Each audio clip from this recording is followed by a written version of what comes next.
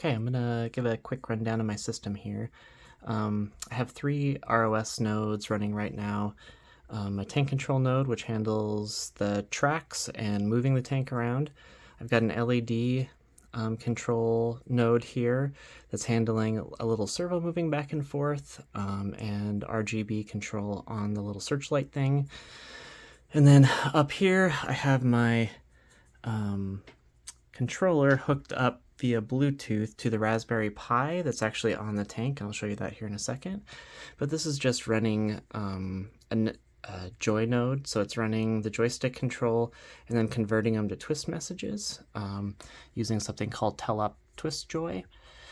So those get sent over to the tank control, which moves it around, and I'm using 2 different activate or enable buttons, I guess. One directly in the Telop Twist Joy package, and then one directly in my LED control package as well. Just 2 different ways to do the same thing, and just show you that a single button on the controller can actually control multiple different, I guess, features in a node, depending on what it's doing. So just as long as those features don't overwrite. So, so this is it. So I'm gonna go over to my tank now. And I've just got the plain Yahboom G1 tank, and all I've done is put the Raspberry Pi onto it and then built these. Okay, so all I've really modified on this is the software. It's a stock G1 Yahboom tank, or I guess it's Yahboom G1 tank. And then you have to buy either with it or third party a Raspberry Pi, and I've chosen a Raspberry Pi 4, connected it up with its little, there's like a ribbon connector in there, but it's pretty straightforward. Like the instructions aren't great, but they work good enough. So what I have is Ubuntu 22 running on the Raspberry Pi 4, and then I have ROS2 Humble running on that. And so I have, like I showed in the beginning of the video, 3 different nodes running, kind of doing different things. And this is just kind of a demonstration. There's nothing too crazy about this system. You can look at my code online and see what I've done. I tried to be really thorough in my comments so that you guys can learn from it as well. So let me know if you have any questions, though. Either reach out on GitHub or on this post here. But here, I'm going to put down my phone and kind of show you what we have. So we're going to go a little wider so we can see a little bit bigger.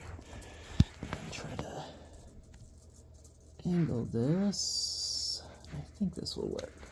So, have the controller. So I'm just going to, if this was a normal Xbox controller, and I am using the Telop Joy package config file for Xbox, this seems to connect to Ubuntu the same way as an Xbox controller does, so that's pretty handy.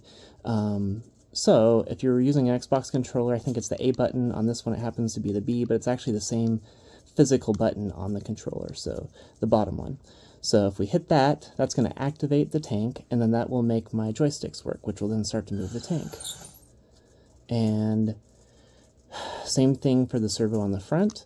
The B button activates it, and now if I hit that, it doesn't move it.